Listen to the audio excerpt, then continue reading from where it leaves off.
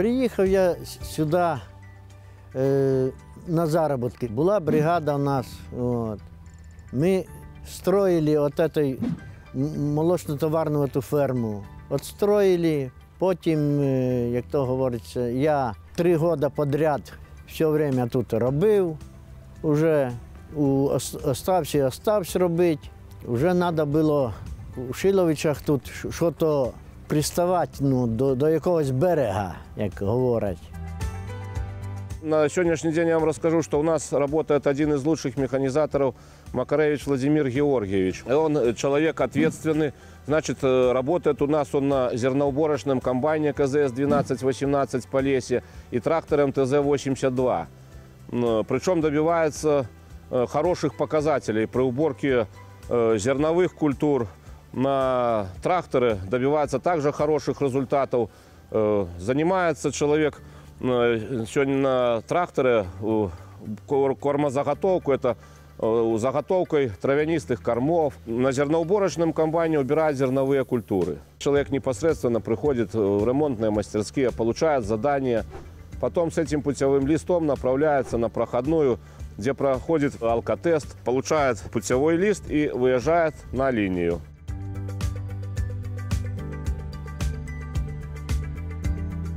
Була у нас бригада 6 чоловік. Ми от тут навіть строїли ці здання некоторі. І так я робив механізатором у стройбригаді. Треба було обустраюватися трошки. І так я їздив 3 роки туди, як то говориться, на Україну відмічатися на границю. Потім я побачив, що це накладно. От, і пішов у паспортний стол. Зайшов я в паспортний стол, щоб отримати вид на жительство. Мені дали вид на жительство. От. Я вже, як то говориться, 7 років від, як то, ну, вид на жительство треба було 7 років. А після 7 років тільки вже дають гражданство. І я все время так трактористом тут роблю. Мені подобалося тут. Остався. І вже я, як то говориться, дали тут общежиття.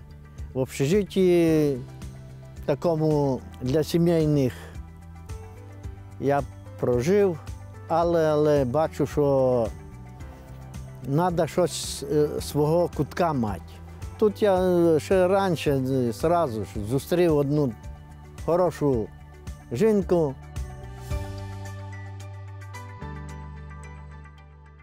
Познайомились так ми. Я коли був строителем, приезжали на работу. Вот, когда я приезжал на работу сюда, ну и приходил в магазин за продуктами. Она работала в магазине. Вот. Ну и пришел, понравилось.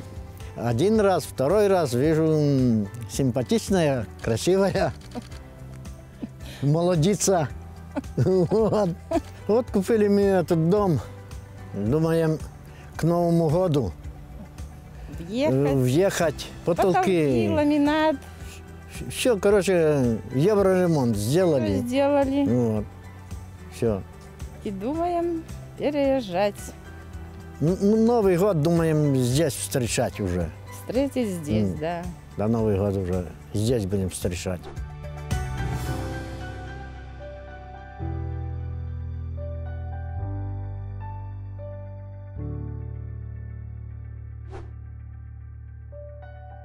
Уже я получил белорусского паспорта, это буквально 2 недели назад, до 2 недели назад.